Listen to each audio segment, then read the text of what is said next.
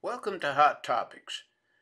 We've had some requests about is there a rule of thumb method that could be used to determine the size of the grounded conductor, maybe routed from the transformer on a pole or a pad mounted transformer.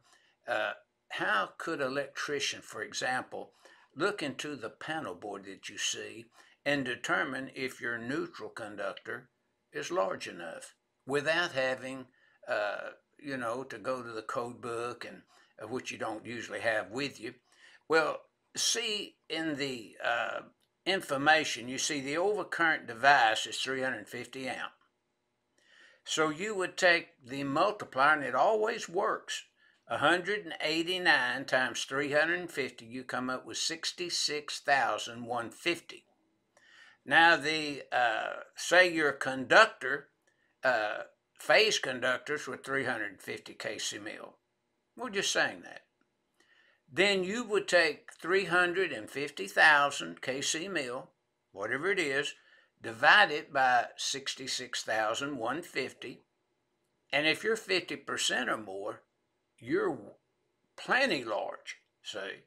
So you can say, well, all right, when I do my math there, I am 50%.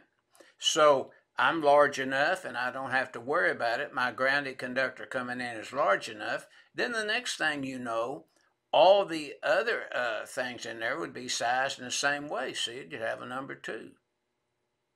And just like you see it in the table here, I used this illustration because it's in our electrical design book, volume 2, and it's figure 16-27. But this is your multiplier that you use, and then just divide this circular mil rating into whatever your circular mil rating would be of the conductor. Now, grant you, if it's smaller than kc mil ratings, then you would need to go to your code book and find out what would be your cross-sectional area of that conductor. But again, after you're in your own facility, you begin to know that anyway. But where you're out maybe troubleshooting or looking at a panel board for the first time, and you know that the circular mil rating is 300 kc mil or larger, this is the procedure you use and you're home free. But you want to have a 50%, and you get that by just taking the 350 times 1,000, giving you 350,000. Divide that by 66,150 circular mil, and you're going to come up with a conductor, grounded conductor that is 50% or larger. So you're in good shape.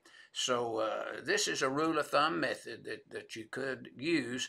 And then, of course, you have to look at 220.61. If you had a 1-aught coming in, then you know you're large enough. You have more neutral load than you have phase-to-phase load. Then you know you're going to have a neutral large enough. And you just, as you know, 70B says in Chapter 7, review and look at your circuit mapping, label. And if you have more neutral load there, then you have phase-to-phase load. You know the neutral's large enough, and that 220.61 prevails. See? But if you have a neutral load smaller than number 2, you have to bring it up to number 2 because it provides your path for your ground fault to travel over. So this is a rule of thumb that you could use for the grounded conductor, routed as a neutral, say, or grounded conductor, either one, from your transformer, supplied by the utility, or maybe even a customer-owned type transformer. So that's what this illustration is illustrating when you want to use a rule of thumb method to determine what the grounded or grounded neutral conductor would be. Now let's take a look at this figure 16-113A in Stallcup's Electrical Design Book, Volume 2. And you've probably seen maybe this illustration before, But again, we were asked, is there kind of a rule of thumb that electricians used to use in the field to determine the size of an equipment grounding conductor based upon the overcurrent protection device without referencing table 250.122 in the NEC. Now, you can see as a multiplier up to 40 amp overcurrent device. That include 15, 20, 30, and 40. Use 260 times the overcurrent device. And that would give you the circular mil rating that you would need, and usually it's a round up thing that you would have to do. Now, if you drop down, you can see it in action here. We have a 40 amp overcurrent device here that requires a number 10 conductor for an equipment ground in accordance with 250.122 in the NEC. And then, of course, you can use copper, copper clad, aluminum sizes. Usually aluminum's one size larger. But notice we take the 40 amp overcurrent device, we multiply it by 260, we come up with 2,400 circular mil, which requires a number 10 from table 8 to chapter 9 in the back of your code book. Now, if you had a 100 amp overcurrent device, it would be a greater value that you would use. So you take 131 times the overcurrent device, so a 100 amp overcurrent device times 130 is 13,100, and that would require number 8. So you're moving up from your circular mil rating in accordance with table 8 to chapter 9 in the back of your code book.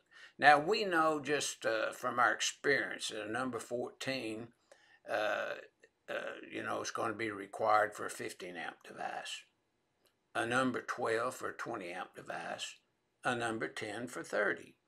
But when you start getting into the 40s, the 50s, the 60s, and on up, then we have to use kind of a different multiplier to obtain that. And of course, if you're a regular troubleshooter every day and you have to go into a panel board, then you pretty well memorize everything up to 100. It's just in your mind that you know. And of course, if you had metal conduit EMT that you might have in the drawing, as you see here, then you know the EMT can serve as an equipment grounding means in accordance with 250.118 of the code, see. So sometimes they pull an equipment ground to have redundant grounding. We know as a rule of thumb, EMT will pull about 90% of a fault. The equipment ground only pulls 10%. But should there become a restriction in some manner where you have a connectors, couplings, and things, and due to time and movement of the conduit, due to little small earthquakes and other means that might occur, that might damage, the connections. Then say and we're just saying this, say your EMT only pulls 70% of the fault. Then your equipment ground would pull 30. And if it got to a point that the EMT didn't pull any of the short circuit current, it had a restriction that would stop it, then your equipment ground, is capable of picking up 100%. So that's why the code many years ago required an equipment ground to be full size. When I first got in the trade years ago as a young man, in Romex, we would have a very small equipment ground. But then we learned, no, that doesn't get the job done. And we would pull sometimes smaller conductors in a conduit for an equipment ground. But we learned, no, that's not the way to do that. And a lot of that was learned from ground faults not being cleared properly and fires being developed and occur because of it.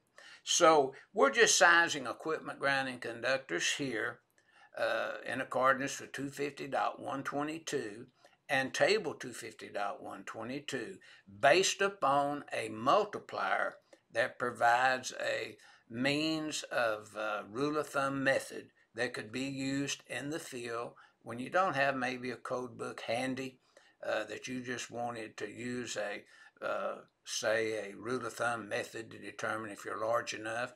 And then sometimes, another method they could use, they just say, is the equipment ground at least 25%, up to 50% larger than the ungrounded conductor. They use that method sometimes. So it just depends upon the procedure and method that you've been taught to use. But that's what this figure is illustrating to the user of the NEC.